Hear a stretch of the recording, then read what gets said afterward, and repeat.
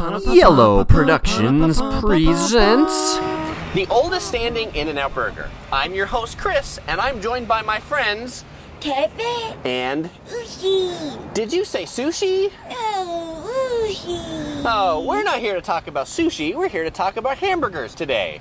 We're leaving them. The In-N-Out Burger behind me is considered the oldest standing In-N-Out Burger. It's not the original one. It's actually the fourth one that was built, but the previous three have all been torn down.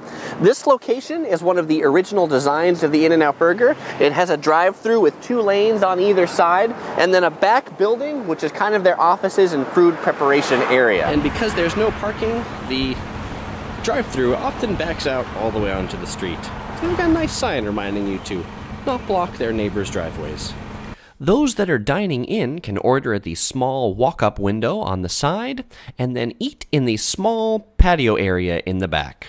This In-N-Out Burger uses their space very well. One of the drive-through windows actually doubles as a door for the employees to enter and exit. So if you're in the Pasadena area and you want a taste of original California hamburgers, stop by this In-N-Out Burger.